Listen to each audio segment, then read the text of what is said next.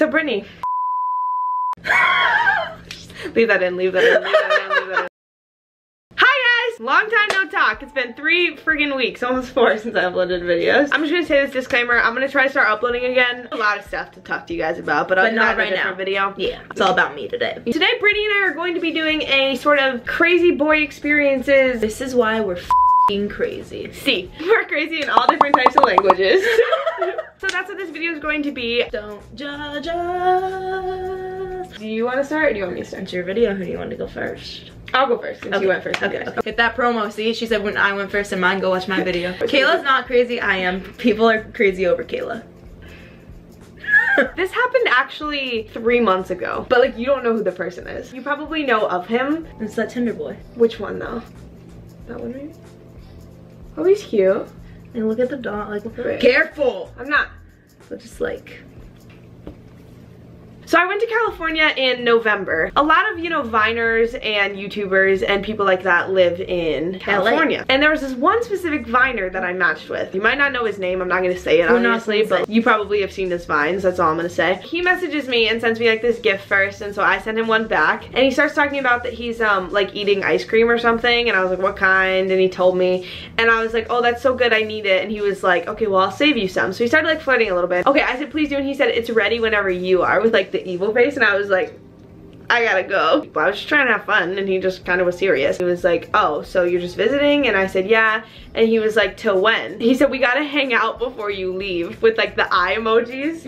And I was like, until Wednesday, so not very long. I'm only here till Wednesday, so it's probably not gonna happen. But like, when I'm here next, like if you're down, I'm down to hang out too. And he just like replied, and he was like, LOL. And I was like, it's okay if not, I feel you. And he was like, you're that busy?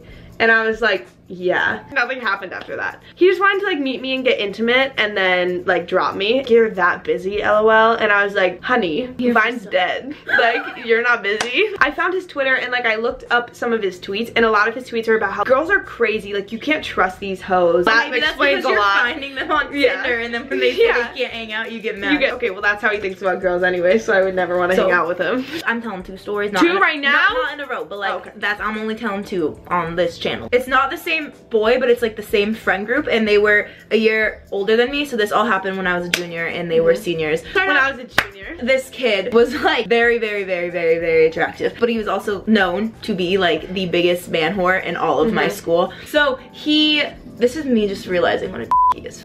He's like messaging me and stuff, and at first I'm like, like whatever, but I'm gonna reply because he's like friends with like a bunch of my friends. We hung out in like a group setting, and then he would tell me all the time, he's like, I want to date you. And I was a smart little 16-year-old girl, and I was like, no, like you have a bad rep. Damn. But I'm like the type of person, like if you're like messaging, I'm such like a basic girl that like every single person hates. When he kind of started backing away, that's when I was like, wait, what? By the time I made an effort to like reach out to him again, he was already talking to this girl, but he would still text me. He's like, we're not gonna date right now, like maybe when me and this girl, when you date someone. I'm like, no. Like, it was my birthday, and he's like, I'm gonna see you on your birthday. He's like, Britt, I'm out front. He has his mom drop him off. And he's out front with 2 dozen roses. Like, it's the most roses I've ever gotten for a boy, except for he had a girlfriend. Oh, he did still? I thought they broke up. No. Oh no. So he's like, I mean, obviously I was pumped because I got like 2 dozen roses. Is your girlfriend? Like, not right then and there, but how long after that? He broke up with his girlfriend, and then I still was like, I can't date you. He like talked to me for 6 months probably. We were dating at this point, and we go to a football game. He's there with another girl. Like, a girl meets him there. And you guys were brings dating? him Starbucks, yes.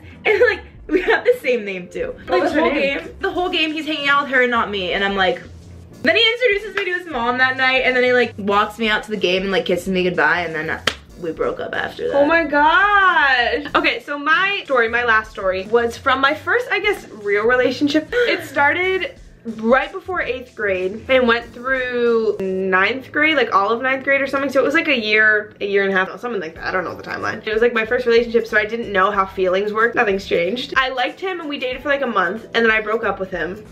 And then he was like moving on and not showing me interest anymore, so I liked him again. One time he broke up with me just because he heard that I was gonna break up with him again. Why did you break up with me? And he was like, I was told that you were gonna do it, so I did it first. And I was like, oh. Literally, people still do that. He like actually gets over me, and he starts dating my friend. Let's call her Alexandra. When I was in middle school or whatever, I was really into going to my church and stuff because I had like a lot of friends. It was also, I was about to make my confirmation. Yeah. Apparently, I don't remember this happening, but apparently there was one day in church where like they would go together and they would sit next to each other. And I was really sad because I saw them, so I stared at them for 15 minutes during mass.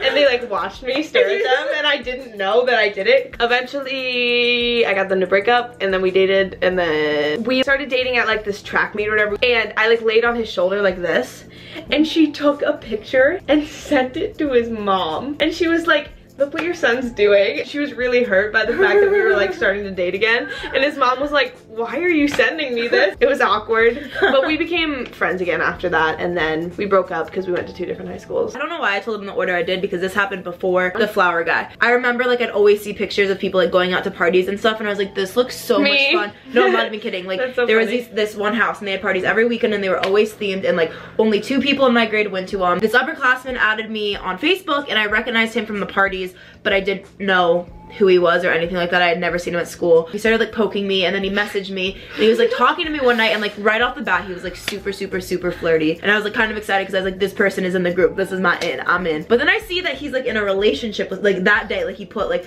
I'm now in a relation, like I was like, why are you messaging me? You just put on like literally 30 minutes ago that you're in a relationship. And he was like, it's just a joke. I believed him because A, I didn't know the kid, B, like they had no pictures together. I'd never seen them at school. So he literally messages me daily for months. And I literally got to the point where I was waiting at 1 a.m. When's gonna I just said his name. Oh.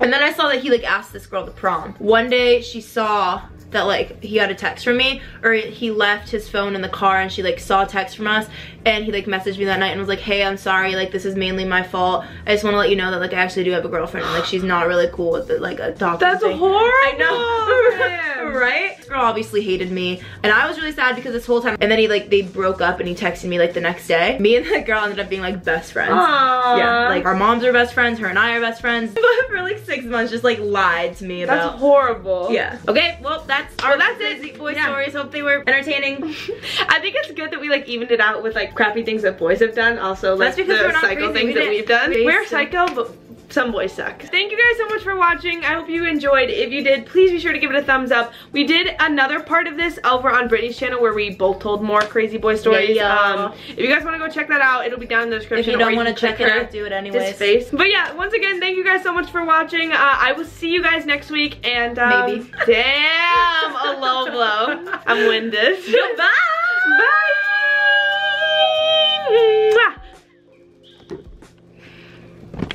Again.